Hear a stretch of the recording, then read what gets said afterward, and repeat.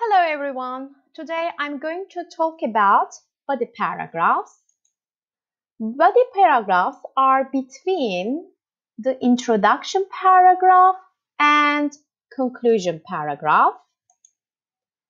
The body paragraphs have three parts. These are topic sentence, supporting details and examples, and conclusion sentence. So what is topic sentence? Topic sentences are placed at the beginning of body paragraphs. A topic sentence should contain the main idea of the paragraph and should follow the same rules as the thesis statements. The transitions that we can use in our body paragraphs are first, second, third, firstly, secondly, finally, moreover, furthermore, in addition, besides, blah blah is also, next, then, after. Supporting details should be facts, statistics, examples, quotes, transitions, and other sentences which support the topic sentence. To support the topic sentence, writers should explain the first supporting detail and then give an example of this detail.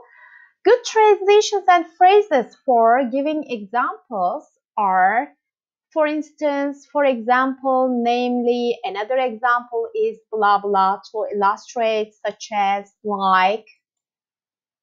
And the last part of the body paragraph is the conclusion sentence. Conclusions for each paragraph are not generally needed, but if you need to write a conclusion sentence, you can start your sentence using these transition signals. For example, therefore, thus, consequently, as a result. What is unity in a paragraph? Your paragraph should be unified. Unity means that the entire paragraph should focus on one single idea. The supporting details should explain the main idea.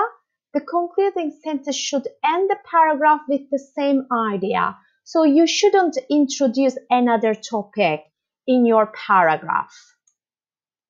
What is coherence in a paragraph? Coherence means establishing a relationship between the ideas in a paragraph. There is an arrangement of ideas which are introduced either in chronological order or in the order of importance. The ideas expressed in the paragraph flow smoothly from one to the other in a logical sequence. So this helps the reader understand the paragraph. That's all for today. Thank you. Take care. Bye-bye.